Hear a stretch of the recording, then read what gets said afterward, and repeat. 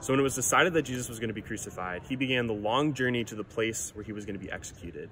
Now, at this point, Jesus had been really badly beaten. He was exhausted near the point of death, and he was going to have to carry his own cross up to his execution, which it would have been a lot bigger than these crosses. It would have been solid wood, so it would have been super heavy. And Jesus could barely even stand up, let alone carry this cross through a city. And seeing this, the Roman soldiers grabbed a man from the crowd named Simon, and they forced him to carry the cross with Jesus up to the place where he was going to be executed.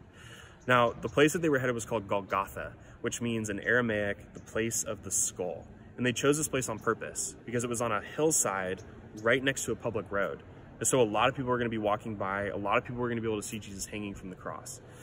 And so they get to Golgotha and they lay the cross down, they put Jesus on top of it, and then they take these long nails and they drive them through Jesus' hands and feet.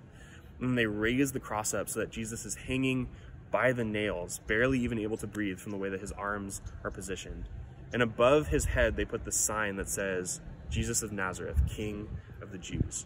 See, everything that they did was just to shame Jesus. It was to let his followers know that whatever Jesus' mission was, he had failed.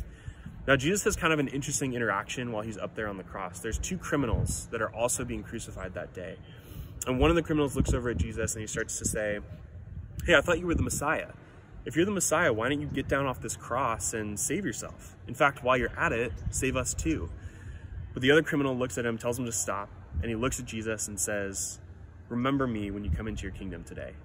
And Jesus looks at the man and he says, surely today you'll be with me in paradise. And the Bible says that around noon, the sky started to get dark and there was no light at all coming from the sun. And then around 3 o'clock, Jesus looks up at heaven, looks up at the sky, and he shouts, Father, into your hands I entrust my spirit.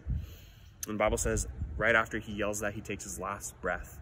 And at the moment of Jesus' death, the ground begins to shake, and the thick curtain that was in the Jewish temple, which separated the Holy of Holies, where God's presence was, from the rest of the temple, was torn in half.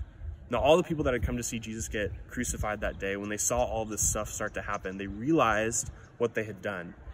Even the Roman officer that was overseeing the execution, when he saw all this start to happen, started to worship God, realizing that Jesus was, in fact, the Son of God and that he had just killed him.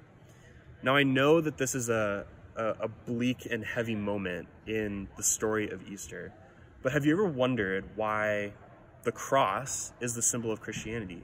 Why our symbol of hope is an ancient method of torture and execution? It's a little bit weird, right? I mean, you see people wearing a cross necklace. If you think about it, it would almost be like wearing a necklace that has like an electric chair. It's kind of strange. But here's why. The reason why the cross is the symbol of our hope is because the cross represents a moment. The moment that your sin and my sin was paid for. The moment that you and I became free people, free to have a relationship with Jesus, free from shame and guilt and death, free to live the best life ever with Jesus. And so, even though I know that Good Friday today, I know that this part in the Easter story is a little bit heavy, here's what I want you to remember. Here's what I want to remind you of today. When you look at the cross, I want you to remember that Jesus died on that cross. He hung on that cross for you. And even if it was just for you, he still would have done it. Rode into the city of Jerusalem, he actually began to weep. He grieved because Jesus knew the hearts of the people.